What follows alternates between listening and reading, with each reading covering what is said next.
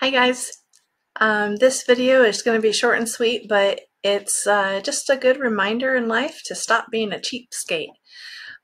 For the longest time, I have dreaded cleaning my floors. Um, I did it, but I didn't like it.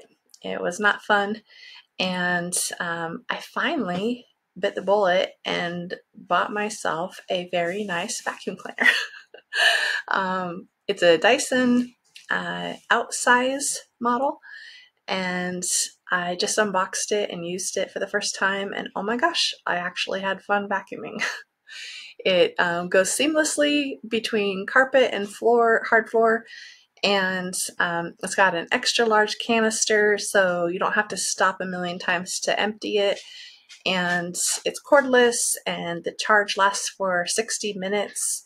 And I just couldn't believe how much it picked up compared to my other vacuum that I used to lug around with me.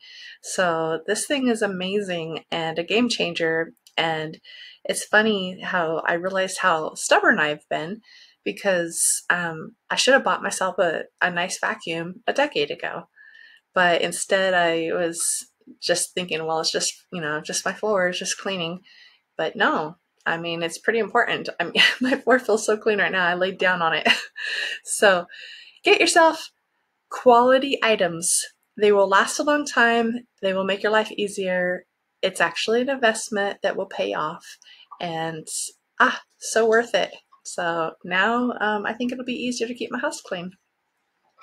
Learn from my mistake.